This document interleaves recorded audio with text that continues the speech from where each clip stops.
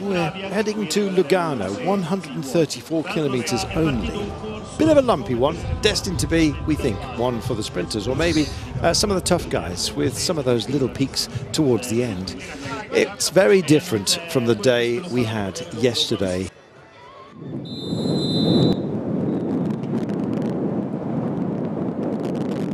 Bandiera, Kaiser and Bellato, part of an early break. Giulio Kaiser is used to going very long, but maybe just a little bit too long today.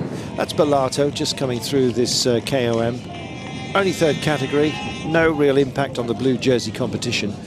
And indeed, the only real test of the day as far as climbing was concerned. And I think everybody deserved that, frankly, after the efforts that they'd engaged on the previous days. In terms of general classification, well, after that shake-up yesterday, it certainly does seem like it's gone very much in the favour of Alberto Contador. However, two competitions are still very much up for grabs. So the points competition is, well, two riders on equal points, and also the mountains competition. Kreuzweig went into that yesterday after some great riding.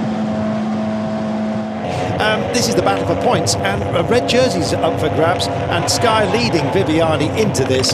He wants those extra points. He wants a bit of a cushion, frankly, because he's aware that when it comes to the sprint line proper at the end of the day, then he may well hand over that jersey, and this is a bit of insurance he's just bought himself. You know, Dan, he's going to spin down very, very quickly indeed. Lot of riders with options today. We've no idea who's going to win. It may not be a pure out-and-out sprinter. We're going to find out. Bandiera, Bellato and Kaiser, 32.8 kilometres to go, and they've still got just under a minute. But you can see the legs starting to chug. The shoulders are going down. They may well drop fairly soon. It's a thankless task being part of a breakaway on a day like this. Here goes Tom Slagter. He's decided that enough's enough. This is the chance for him, and he's gone up the road. Slagter can deliver from this kind of distance, and that looks like Philippe Gilbert is picking it up. He sees the danger. He comes down the side of the line. He's going quicker and quicker. He goes into the tunnel, and Paolini is absolutely driving into this one. The bearded man who's got a classic to his name as well this year, and he's taken off. Paolini's lit this one up. He is in superb form at the moment, and look at how he's taking these curves.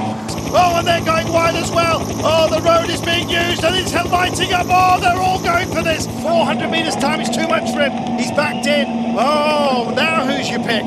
So much to choose from, and here come that train. Oh, Viviani just loses a bit of elbow, and here comes Mezgec. He lights it up, and can he possibly make amends for what's been so much disappointment so far? Mezgec hits the front line now. Does Viviani go through with him? Oh, this is amazing. Modolo's also in the mix. It's spread far and wide. Oh, at long last out the line.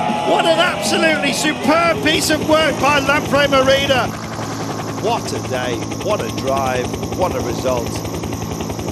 We love that.